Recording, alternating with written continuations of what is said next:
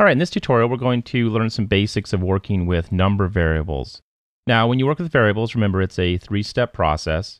First, you'll create the variable, and then you'll adjust the variable, and then you'll use the variable. So the first thing we want to do is always create that variable. So let's take a look and see what we're looking at in this example. So in this example, we created a variable to count the number of clicks the learner makes on the slide. We named that variable count clicks. And what we want to do is just count the number of times the learner is making an incorrect choice, right? So after the third time, we want the learner to receive some feedback. So by the third time, it counted the number of clicks on the slide, giving me some feedback that says it's not right. Try again. Oh, wait, this is the one that doesn't go in the box. And then I get some feedback. All right, so if you're following along, go ahead and open up your practice file and click on the practice slide. All right, so the first thing we want to do, right, the first step is to create that variable. We want to create something to hold and count the number of clicks that the learner makes on the slide. And we do that by creating a new variable. And we do that by clicking the Manage Project Variables button. And here's our variables window. So the first thing we do to create a new variable is just click this plus sign. And we're going to call this count 3 clicks. It's really helpful to give the variable name something meaningful to you. In this case, we want to count 3 times. We want to know the learner's clicked 3 times on the slide. So this helps me just remember what this variable is going to be for. Now, we're not going to work with a text variable, right? Or true, false. We want to work with a number because we actually want to count the number of times the learner has clicked. Starting value is 0. They haven't made any clicks, so 0 is an appropriate starting value for this. Go ahead and click OK. And you can see Storyline has now created the variable for us. I can come in here and rename the variable, but I can not change the type of variable. Once you've created a variable, that type is set. Want to choose a different type, you just need to delete the variable and create it again. But you can adjust the starting value, and then the use count just tells us where it's been used. So at this point, we're only on one slide, and this is the slide that it's on. All right, so go ahead and click OK. So one thing that's always helpful when you're working with variables is to work with a reference variable. And all the reference variable does is it just displays for you the value of your variable. So in this case, we just created one, right? We created one called, you can open it up and see it's called count clicks. And regardless of whether you're new to variables or you've been working with them for a while, a reference variable really makes it easy for you to verify that things are working the way they are. And this is all it looks like. So we want to come up here to Insert and Text Box. And I'm just going to click on the slide. And right now it's just an empty text box, right? So I want to keep that active, and I'm going to come back up here to Insert and Reference. And reference means I want to reference or call or display one of my variables. In this case, I only have one, right? The count 3 clicks. So I click OK. And there it is. It's just a text, right? Just some text right there with the variable name. And it's enclosed with a parenthesis sign. Enclosed with a % sign. And if you feel like you typing this out, you could easily just type Control T, right? And then % sign, and then whatever your variable name is, and then % sign again. So if you could type it out. You don't have to go through the whole process of adding it, but that's our variable. And right now we know that the variable is set to what? It's set to 0, right? That's our default value. Click OK, and let's preview it. So we should see a 0 up top. And because we want to count the clicks, we want to verify that as we go through this project that things are working or counting or displaying the way we intend them to. And there's my 0, right? That's my starting value. Okay, close the preview. Now let's just go through the list right here, right? I want to set up a trigger, right, to adjust the variable. That's our second step. First, we created the variable. Now we want to adjust the variable. And we can do that by adding and using triggers. So I'm going to select my flashlight, and I'm going to create a new trigger.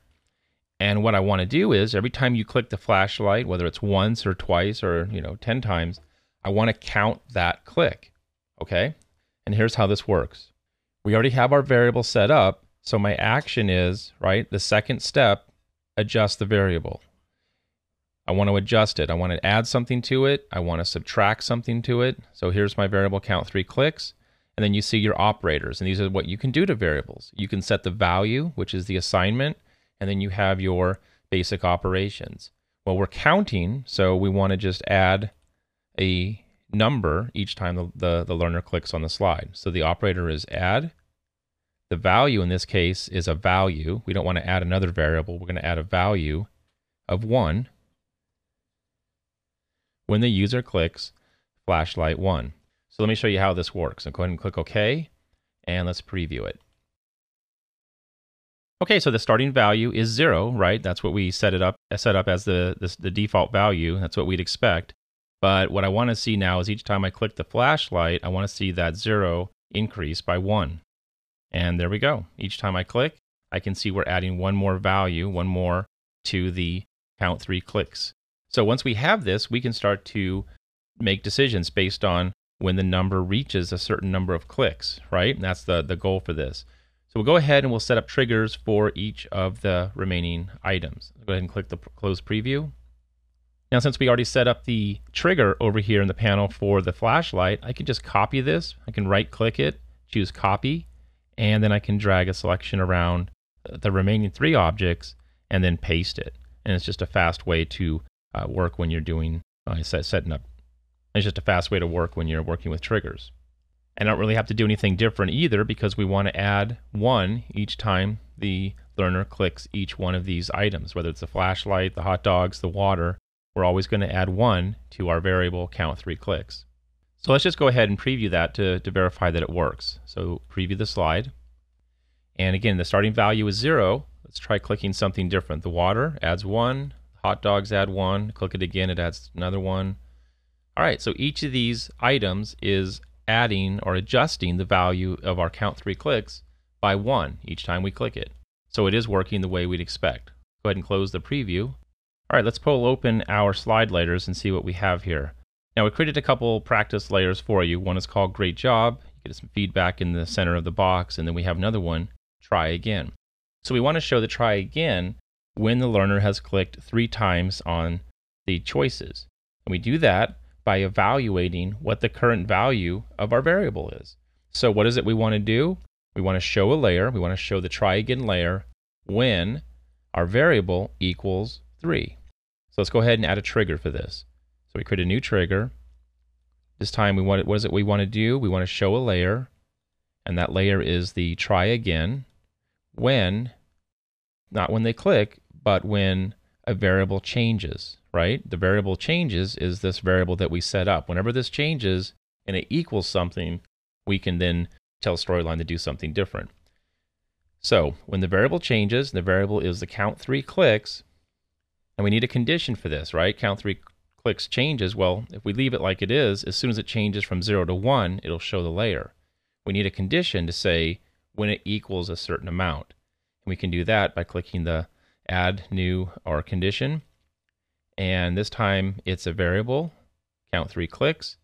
What's the operator? Operator just means what is it going to equal, right? When it's equal to a value, in this case, of 3.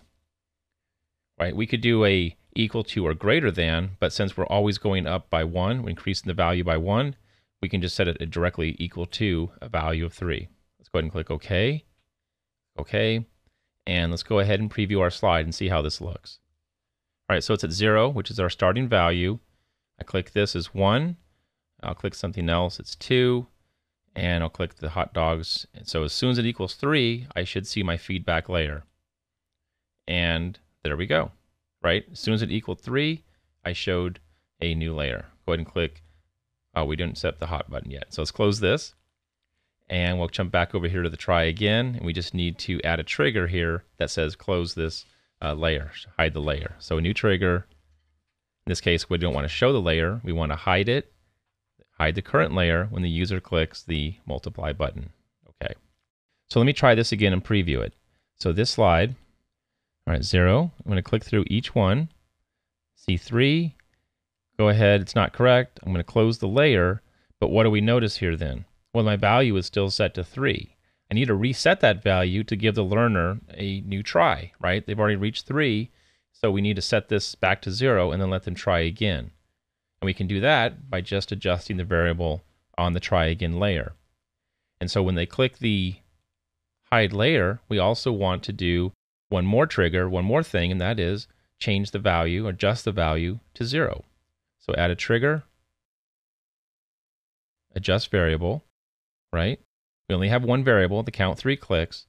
And this time we're going to work with the assignment. We're just going to set it directly equal to a value of 0. And that's the starting value. That's the same value we set it to when we created the variable. Go ahead and click OK. Jump back down. And let's just preview it one more time to verify. All right, I'm going to click through each one of these. There's my 3. That's my layer. Click Close. And now we set it back to 1. And now we keep going through. So we actually set this up correctly. Resets the value each time we click the close layer to jump back and try it again. Go ahead and close the preview. And the only thing left we have is to set the trigger for the hot dogs, right? Because that's not what's supposed to go into the box. When we click this one, it'll count the click, but we'll just set it up over here to immediately jump to this layer. And we do that with a simple trigger to show layer, right? So new trigger, show layer. Great job when I click the hot dogs. And let's go ahead and preview the interaction one more time. All right, let's go ahead and try it. We should click the hot dogs and we should immediately see the correct layer. Great job, layer. All right, so that's basically it. And again, when you're working with variables, the first thing you're going to do is just create that variable. Give it an appropriate name and choose the type of variable that you need to work with. Sometimes you can use any type of variable and it doesn't matter. Other times like this, when we want to count, we have to use a specific variable, in this case, the number variable. And then the second step is to adjust that variable, and you always use a trigger to adjust the value of it.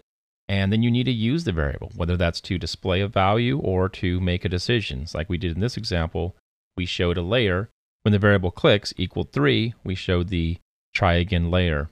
So now it's just a matter of you practicing the activity, finding a reason to use variables, and then applying it to your next e-learning course.